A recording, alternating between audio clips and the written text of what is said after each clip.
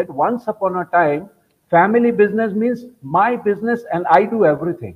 Yes. That means it created a restriction about my scope.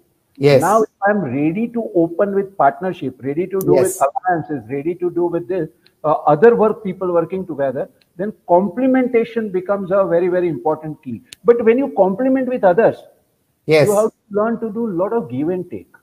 Yes. Everybody doesn't work the way I want to work. So how do you Yes. handle that give and take?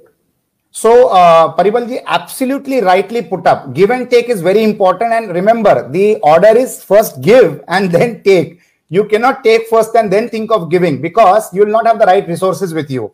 People get connected to you. People get associated with you. And the real assets in life are people, not your land and motor car and private jet and boats and all of that. Your real assets are your friend circle with resources. So when you start giving, these people revert back by giving you in multifold.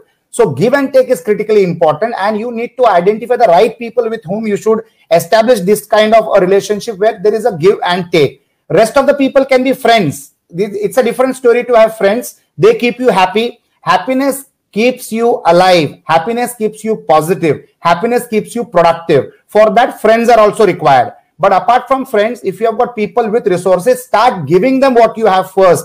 Only when you share your own resource will they start sharing their resources to you. So it's absolutely a give and take relationship, and relationship is most important. So if you start giving, you will start getting. If you follow that order, all successful people in this world, I know many of them and I learn from them. I'm like an Eklavya who has got multiple Dronacharyas.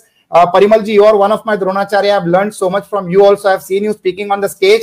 I've seen you interacting, giving presentations about family-based businesses, and you are also one of my Dronacharyas. So I have also got multiple Dronacharyas where everybody has prophesied only one thing.